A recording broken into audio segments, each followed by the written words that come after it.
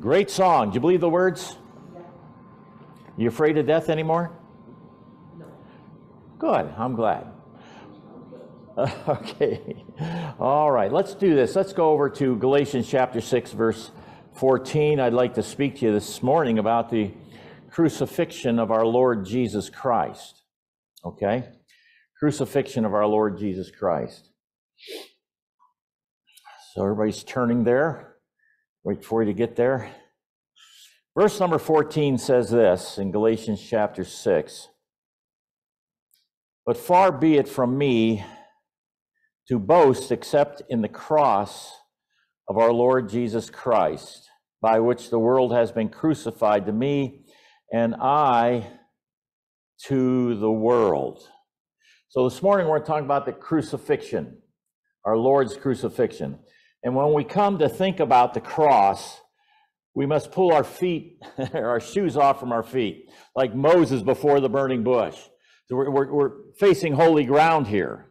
I mean, this is the center of everything that God accomplished as we look at the cross for our redemption, all right, as we look at this. Now, there's a couple things that I want you to understand. There's an extraordinary feature about the narrative of the crucifixion in the gospel accounts. Notice when we're reading Matthew, Mark, Luke, and John concerning the crucifixion, all they do is give us the fact he was crucified. They don't tell us how and everything the Lord went through. Now, we're going to go through step by step the things they did say. But they don't bring up any of the horrific things. All right, and actually explain it to you what the Lord was going through as he went through it. So keep that in mind. So I would say this, there's no attempt to pile horror upon horror and agony upon agony. There's no attempt to set out the grim, ghastly details. All right, they don't do that as we look here at this. So let's go back to Matthew 27, and we'll begin there. Speaking about the crucifixion, all right? Matthew 27. And I'm going to read first part of verse number 35, I believe. It says this, and when they had crucified him, Now, there's no more terrible death than death by crucifixion. Not at all anywhere. All right? You're not hearing me? No, it fell off. Oh, somebody can say something. Yes. You just did. I'm sorry, folks. Let me hook back up here. All right. All right. Can you hear me now? Okay. Sorry about that. All right. Here we go. So when we talk about the crucifixion, it was horrible. Horrible. And even the Romans themselves regarded it as in a shudder of horror when they talked about it. And what we find is this, that a gentleman named Marcus Tullius Cicero, he was a Roman statesman, orator, lawyer, and philosophy. He died in 43 BC, so he was alive when the Lord was crucified, although he was in Rome. He said about crucifixion, it's the most cruel and horrifying death that man ever came up with. Tacitus, another Roman historian, said it's a despicable death. Now, what's interesting to me is that the Romans did not invent crucifixion. It was the Persians that began to crucify people. And the reason being is because the earth to them was sacred. And so they wouldn't allow a criminal or a murderer to defile it, see? In other words, he had to be lifted up off the earth when he was executed, is what we see there. And what Rome did is this, they picked up on that. A Roman citizen was not allowed to be crucified, by the way. And in Italy, Roman province, people were not allowed to be crucified. So it was outside the province of Rome, and only foreigners, if you would say, non-Romans, that could be crucified. You see this. And one of the things that the Persians did is they allowed that body to hang on a cross or a stake until the vultures, okay, and the crows ate it down to the skeleton. Then the Persians would take it down and they'd bury it. And actually, they burned it. All right, so the earth wouldn't be defiled. That was their thinking. Now the Romans did not do that part of it. All right, when the person was dead, they took them down, as we see this. So as we look at this, let's look at the steps involved in Jesus' death here. Yes.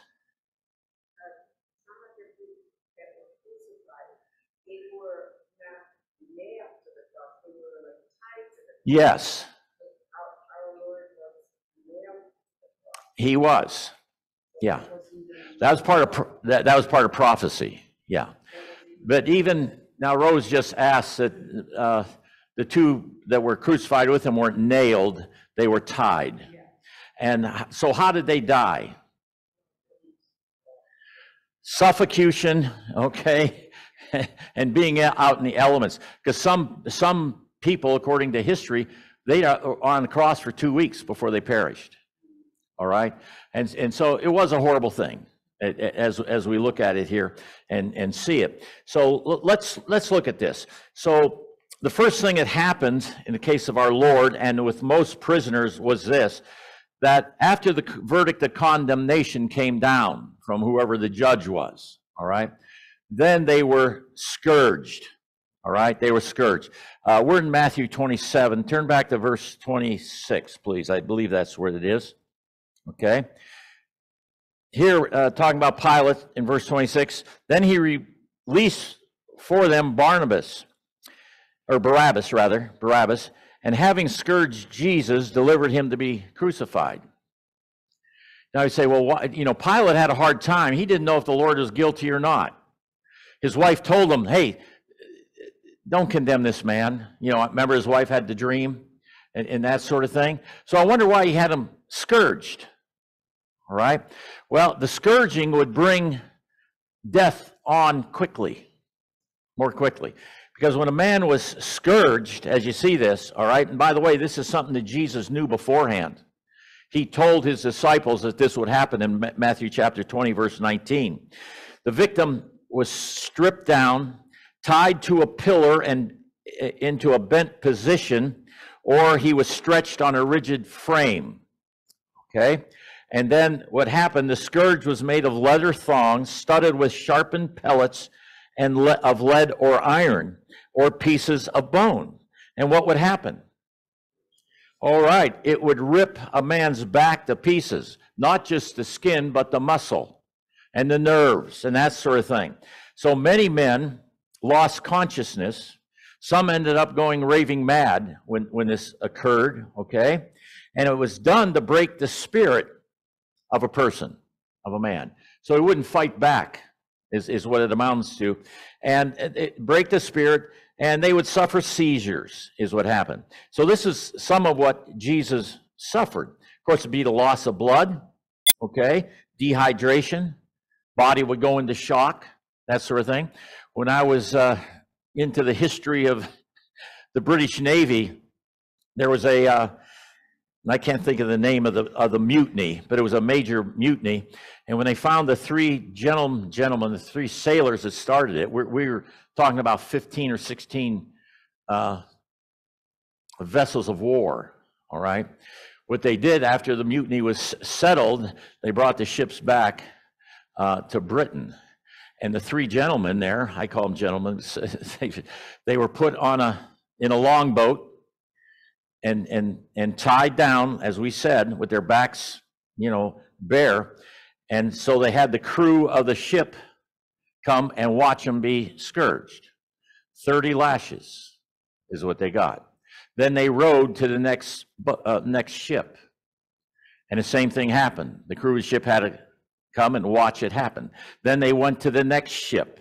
15 ships altogether. Now the men were dead after the 5th ship. But they kept doing it. Now, why would they do it? As a deterrent. Yeah, a deterrent. to keep mutiny out of the picture anymore, all right? So what are you saying? I'm saying it's a horrible thing even to be scourged, all right? It was a horrible thing to be scourged. Now, when that happened, they were handed over to the soldiers that we just read here, and the soldiers made sport of them. Notice Matthew. Now, I'm going to stay in Matthew for the most part, so we don't have to turn to every one of the Gospels.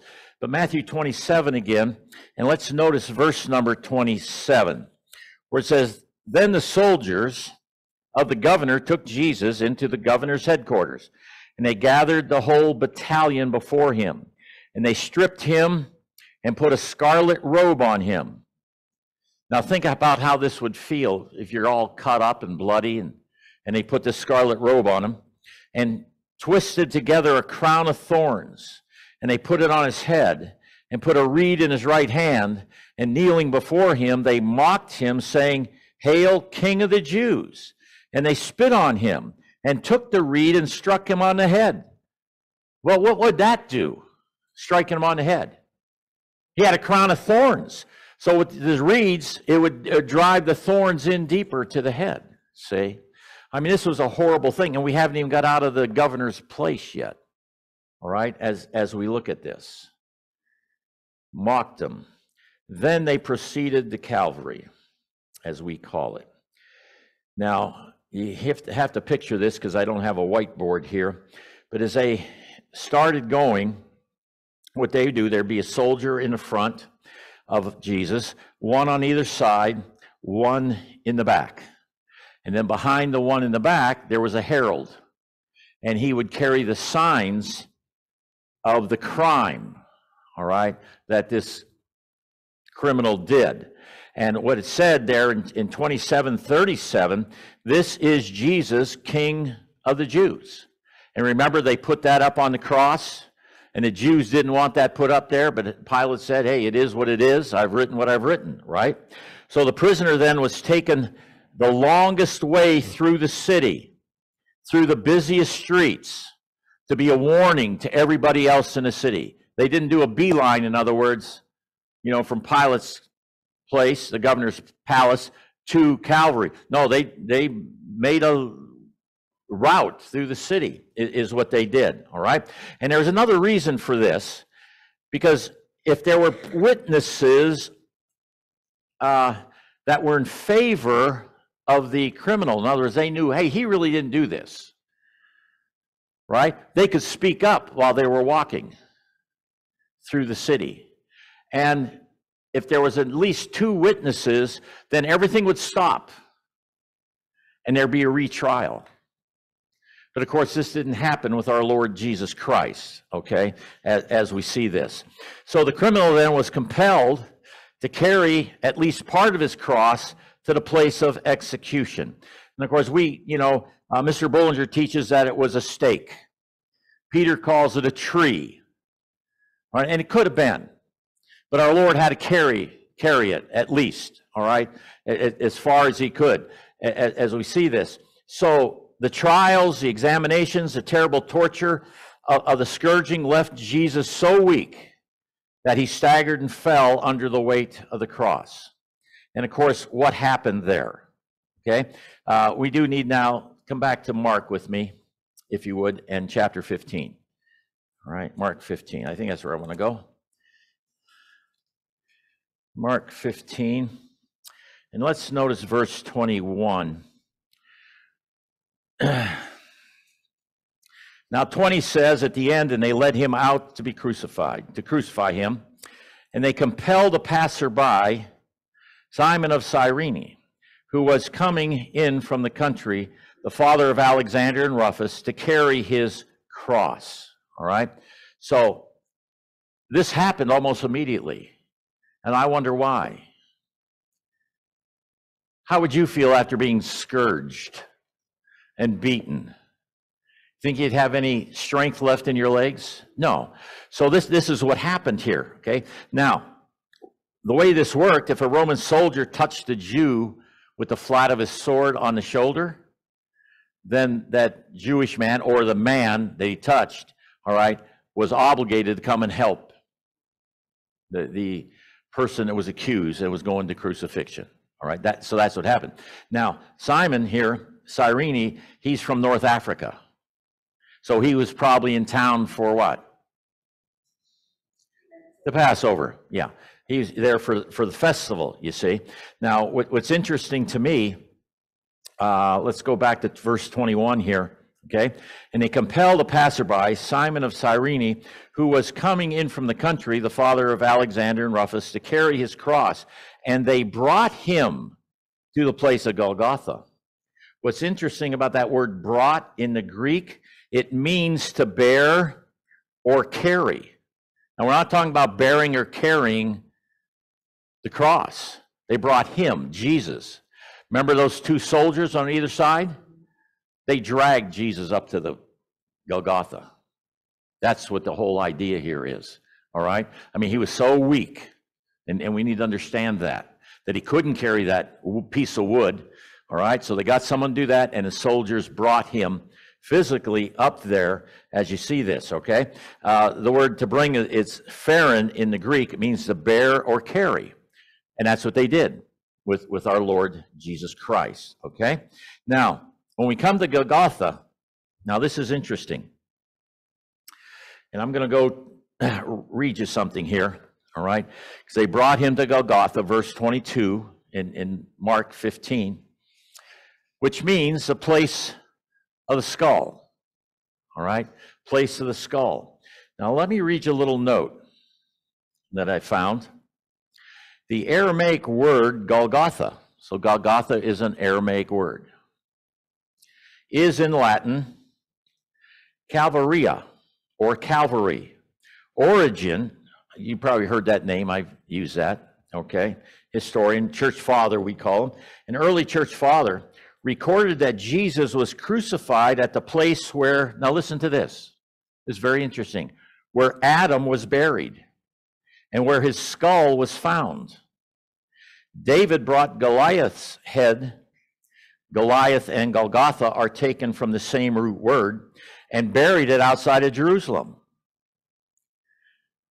Some believe this is where it got its name, Golgotha, the place of the skull. The cross, now hang on to this, the cross has to pierce the place of the skull for our minds to submit to the revelation of the cross. Do I need to read that again? The cross has to pierce the place of the skull for our minds to submit to the revelation of the cross. Why don't some people believe that Jesus Christ died, went to the cross and died for their sins? Doesn't get into their minds or hearts.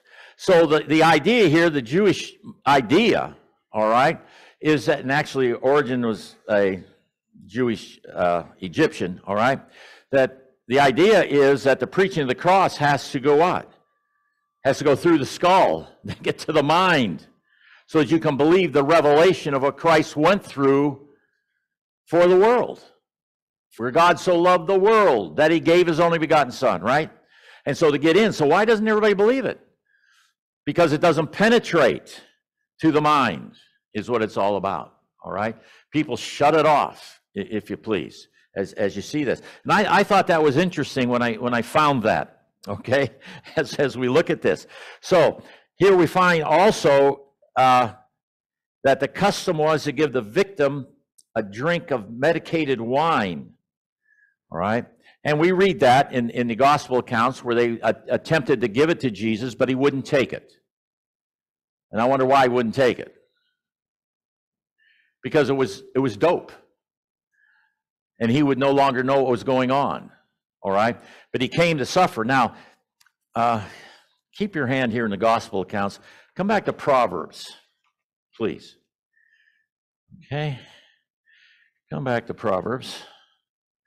Here we are, and 31, the last chapter of Proverbs.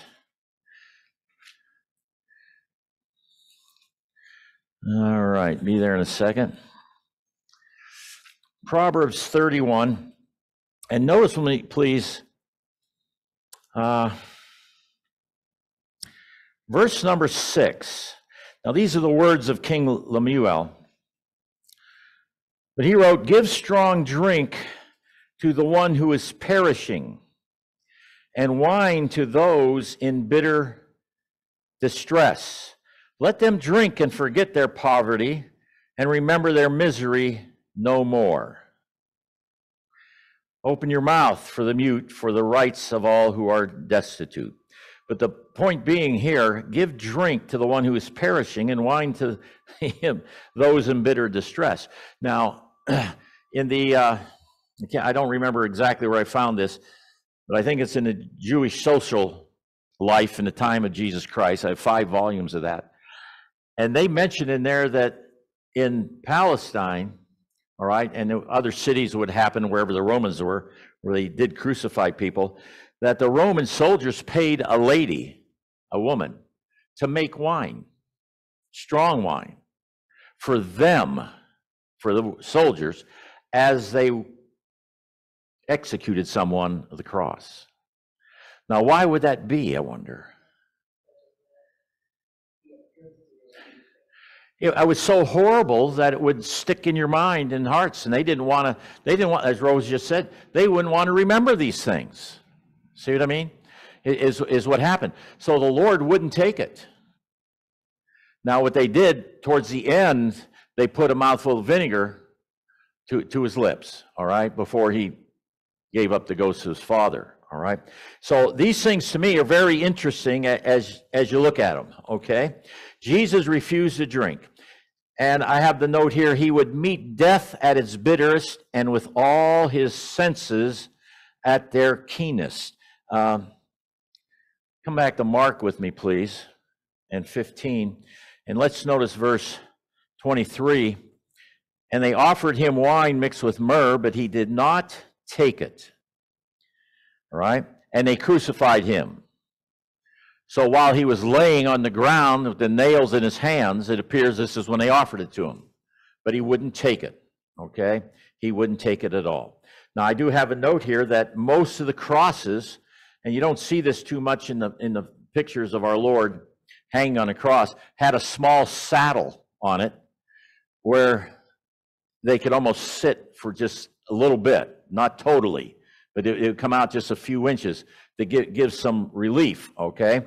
And the reason for that is so that the weight, now, you know, people say that the nails went through the wrists. I don't know if that's true or not, all right? It says through the hands, but where would it grab onto? Be between the bones. But at any rate, the saddle is put there so the nails wouldn't rip the hands out, okay? And the man would fall as we see this, okay? So the nails driven then through the hands, most victims cursed and swore and shrieked and spit at their executioners. But Jesus, come over to Luke chapter 23. Okay.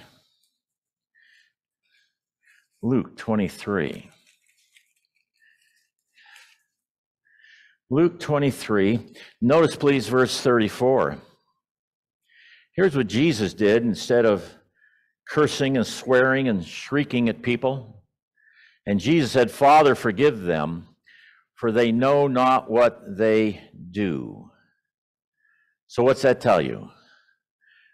These soldiers were ignorant of what was happening. They had no idea on why this was going on, okay? So then what happened is this: in a moment of searing agony, the cross would be lifted and dropped into the hole, okay? And his whole body would shift, you know. The whole body would shift. Wasn't good. So what did they do next up here? Okay, in verse 34, as we look at, "And they cast lots to divide his garments." I don't know why they would want his garments. They'd be blood-filled and soaked, all right? But they did. So the common, set of clothes would be a belt, sandals, a girdle, a turban, a tunic, and a great robe, all right? And you look at the great robe, and again, this is something that was a custom in Israel. The robe was probably, I say probably, woven by his mother, the Lord. And that's what he used, all right, after he left home. And most likely it was made by his mother, okay, as you see this.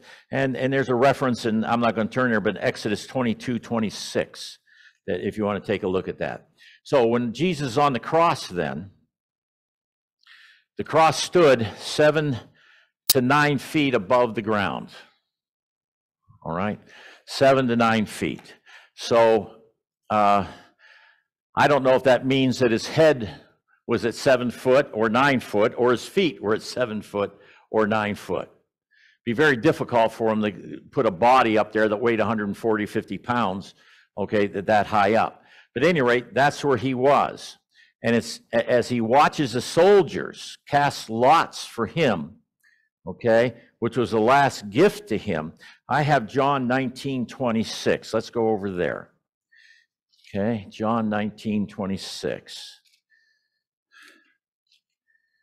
19:26 says, when Jesus saw his mother and the disciple whom he loved, standing nearby, he said to his mother, "Woman, behold your son." Then he said to the disciple, "Behold your mother." And from that hour, the disciple took her to his own home. And so, of course, we believe that is John. But what we find then is this, that the venom of Jesus' enemies didn't stop at his trial. Come on back to Matthew with me, if you would, and 27 again. Matthew chapter 27.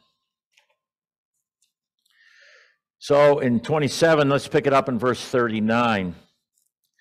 And those who passed by derided him, wagging their heads and saying, "You who would destroy the temple and rebuild it in 3 days, save yourself.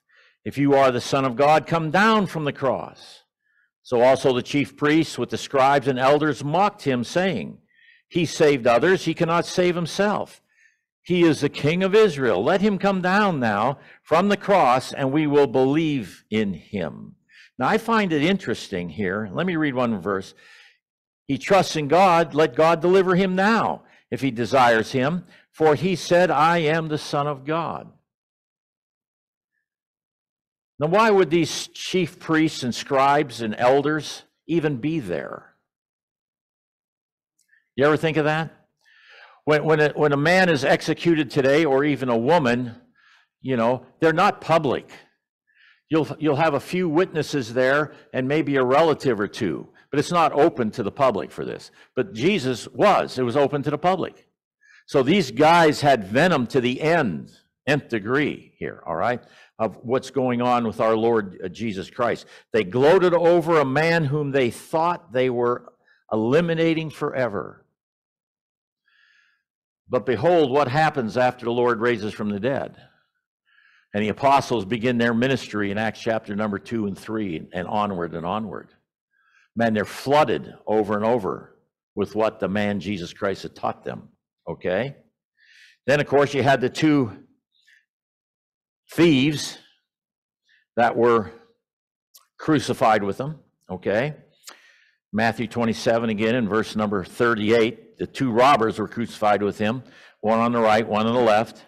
And that's a lesson in itself, because at the beginning they both mocked him. But at the end, one of them asks for forgiveness, you know, as you look at this. So from 9 a.m. to noon, this is what happened. Then from noon to 3, darkness came over the land. And we slide down to verse 46, please. Down to verse 46. It says this, "And about the 9th hour," it's about 3 o'clock in the afternoon, "Jesus cried out with a loud voice, saying, 'Eli, Eli, lama sabachthani?' That is, my God, why have you forsaken me?" Okay? Why have you forsaken me? Of course, our brother Bill Petrie was here and did a message on this. And what was his idea about it? Does anybody remember? He was supposed to be put on the altar and offered on the altar, not on the cross. Yeah. And that's what Bill, you know, the idea would be like the sacrifices at the temple were put on an altar and offered in love. And that's how Jesus should have been, but he wasn't. Why have you forsaken me? Now, when you go to Paul's epistles, 2 Corinthians, God was in Christ, reconciling the world unto himself. Okay?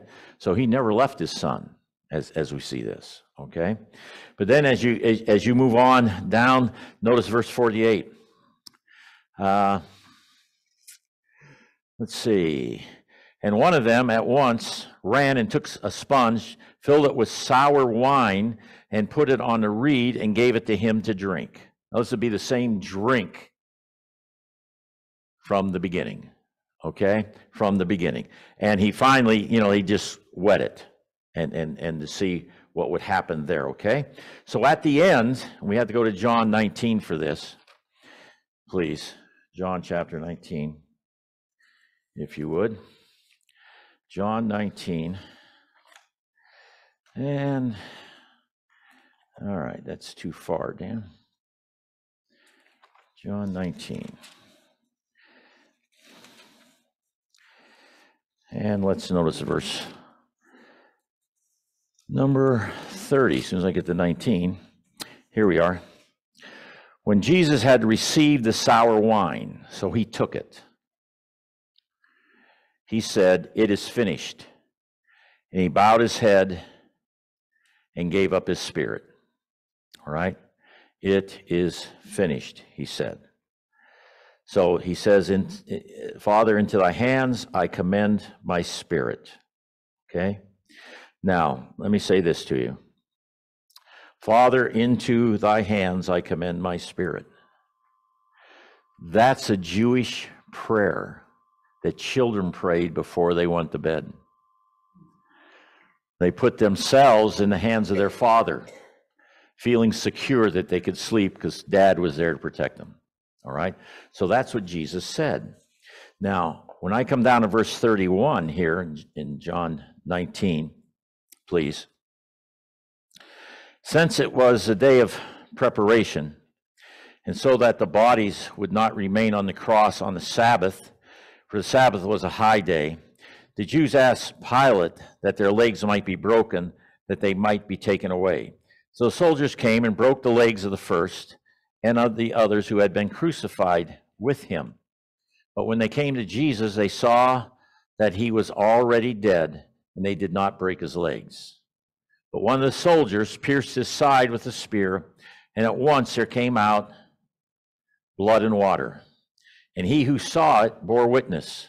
This testimony is true, and he knows that he's telling the truth, that you also may believe. For these things took place that the scriptures might be fulfilled. Not one of his bones will be broken. And again, another scripture says, they will look on him whom they have pierced. So in all his agony that we see with our Lord Jesus Christ, mercy is found. William Barclay, in his Colossians commentary, says this, and I'm going to read this to you. The medium of reconciliation was the blood of the cross. It was necessary.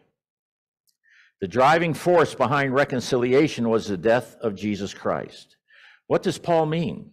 He means exactly what is said in Romans 8:32, which says, he who did not withhold his own son, but gave him up for us all, will he not with him also give us everything else? Praise the Lord. In the death of Jesus, God is saying to us, I love you like that. I love you enough to see my son suffer and die for you. The cross is the proof that there are no lengths to which the love of God will refuse to go in order to win human hearts. And to love like that demands an answering love. If the cross will not waken love in our hearts, nothing will. You go back to the thought that the Jews had about the cross going through the skull to the mind, so people would believe. All right? Now, I want to ask you this. We have a few minutes here. And I want you to think about this for a minute. What is the result of this?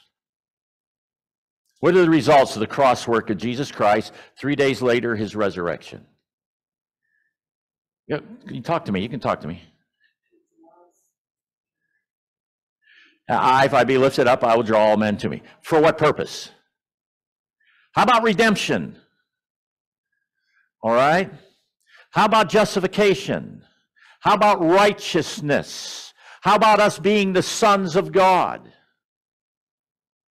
How about us receiving the Spirit of God and the very nature of Christ in our hearts?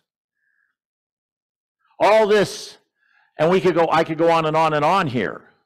When you read the epistles and you begin to read, hey, I'm in Christ. Why? Because he went to the cross. I'm seated in heavenly places with Christ Jesus. Why? Because he went to the cross. You follow me here? All this takes place because of the cross.